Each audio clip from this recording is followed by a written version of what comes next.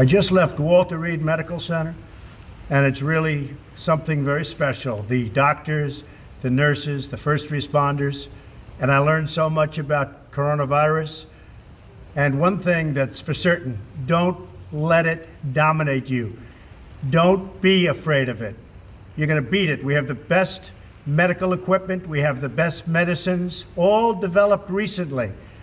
And you're going to beat it. I didn't feel so good. And 2 days ago, I could have left 2 days ago. 2 days ago, I felt great, like better than I have in a long time. I said just recently, better than 20 years ago. Don't let it dominate. Don't let it take over your lives. Don't let that happen. We have the greatest country in the world. We're going back to work. We're going to be out front. As your leader, I had to do that. I knew there's danger to it, but I had to do it. I stood out front. I led.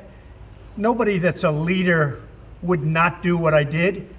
And I know there's a risk, there's a danger, but that's okay. And now I'm better, and maybe I'm immune, I don't know. But don't let it dominate your lives. Get out there, be careful.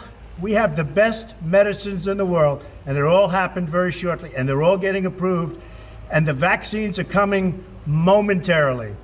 Thank you very much, and Walter Reed, what a group of people. Thank you very much.